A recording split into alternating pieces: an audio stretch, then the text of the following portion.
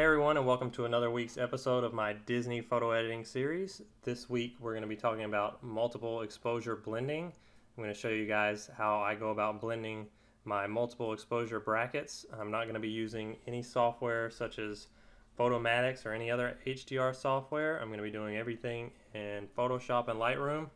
And in fact, as long as you have Photoshop, you can do this with your photos as well. So I'm just going to go ahead and get started with this photo of Cinderella Castle that I selected, and as you can see I have 5 different exposures, and I'm gonna go actually to my longest exposure, which was a 30-second exposure, and I'm gonna start editing this, which is gonna be kind of the basis for my blend. And you'll notice the castle is basically completely blown out, but I'm not worried about that because I'm going to use 2 other images to fix that. I am using this image actually to work as the base for all the darker areas, so this is going to be more concerned with the shadow areas than the highlights. So first thing I'm going to do actually is I'm going to go ahead and change my white balance. It's a little warm for my taste, so I'm just going to pull down the slider a bit until I get something that I like. And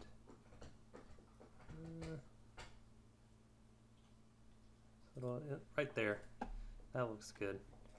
And we'll leave the tint alone. And now I'm going to bump the exposure even further. Maybe about 0.5 will be good there. Leave the contrast alone, but we are going to pull back the highlights a little bit. I'm not too concerned with the castle, but I want to make it so it's not too crazy, so then when we go to do the fix that it blends and looks realistic.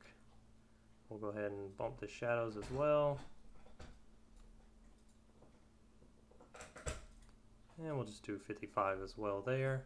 I'm not going to touch any of these other sliders, but I am going to come down here and enable profile corrections and remove chromatic aberration. So now we'll go through and we'll select another image that we're going to edit to use in our blend. I've actually gone ahead and selected the 2 that I'm going to use, so I'm going to use my shortest exposure, which was 2 seconds, and then the next one in the bracket that was 4 seconds. So I'll go ahead and actually let me get the white balance because I want to keep the white balance the same through all the photos. So I'll go ahead and change that, 2952.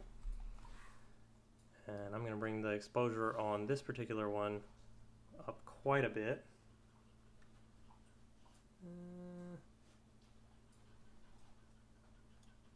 Right there is nice. Leave contrast alone. And again, we'll pull the highlights back. You can see we're really starting to get a nice look to the castle. Minus 50 is good. We'll bring up the shadows a little bit. You don't want this to be, you don't want it to be too far off from your base exposure, because then it's going to make blending more difficult.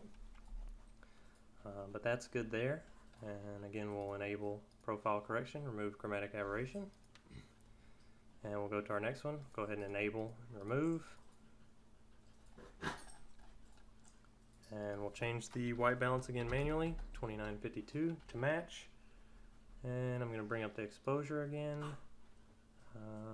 We'll just do 0.5. Again, we're focusing mainly on the castle here because that's what we're going to be focusing in on, is these highlights.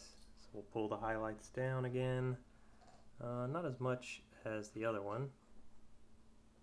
Right there looks good, minus 29. And we'll pull the shadows up a little bit. Right there's good. And so now we have our 3 images that we're going to blend into Photoshop. So I'll just select those 3, right click, edit in Adobe Photoshop.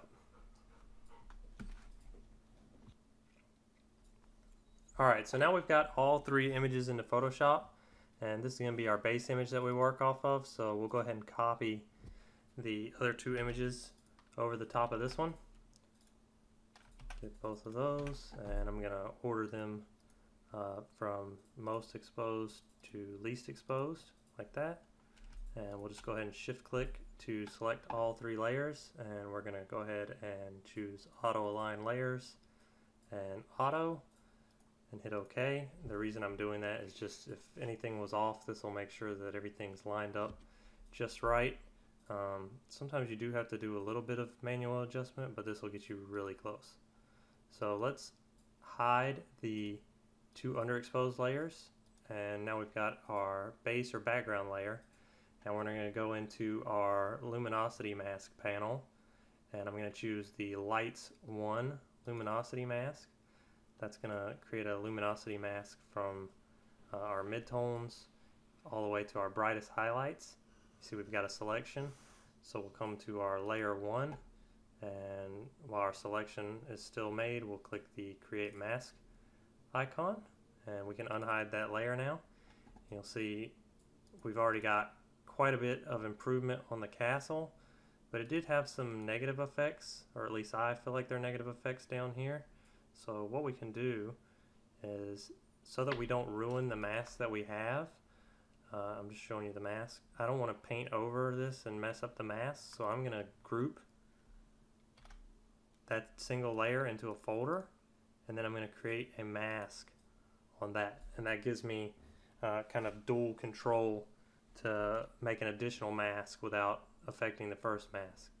So with this selected here, I'm going to go ahead and take a big brush and paint black on the lower portion. I'm actually going to do it at 100% opacity and just kind of paint all that out. And you see now we get kind of the nice glow back on the bottom that we had lost. Let me do kind of a before and after. See, we lost some of that spark, and then that brings it back right there. So now we're going to mask in our other layer that we had. So again, we're going to come up here, and with now the background layer and the layer we just blended visible, we're going to select again the lights 1 luminosity mask, and it creates a selection, and we'll come up to our other layer and we'll apply the mask, and we'll go ahead and unhide that. And then again, you see we have the same problem here, so we'll group that layer as well and create a mask for it. And I'm just going to paint away again at the bottom, because that's the part I don't really want to mess with.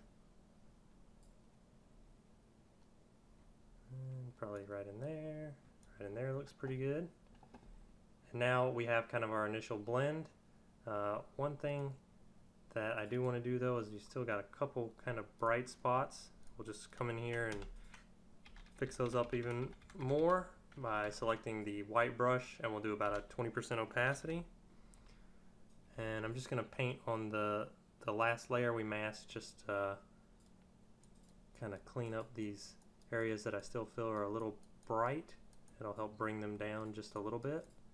It's really close, and you could probably even go without doing this, but I just feel like I want to make those just a little nicer, especially here on these edges where it seems to be really bright. We'll zoom out, and we've got quite a nice blend there.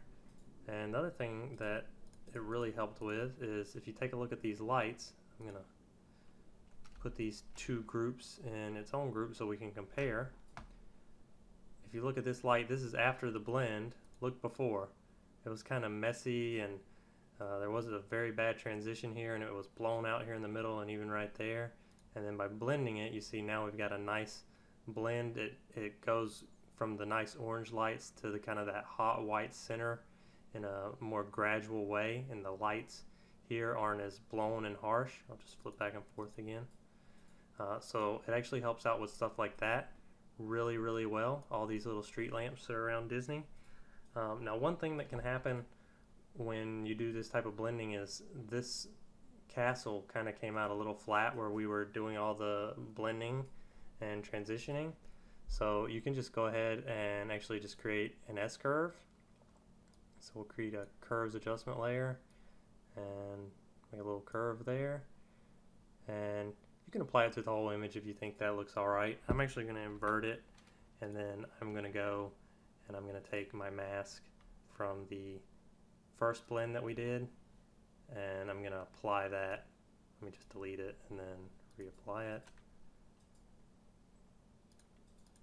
And then I will paint out again on the bottom. I'll group that, create a mask,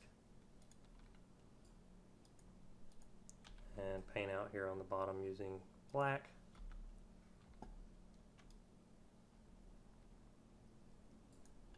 And that's pretty nice. So this gives me a base blend for me to work with.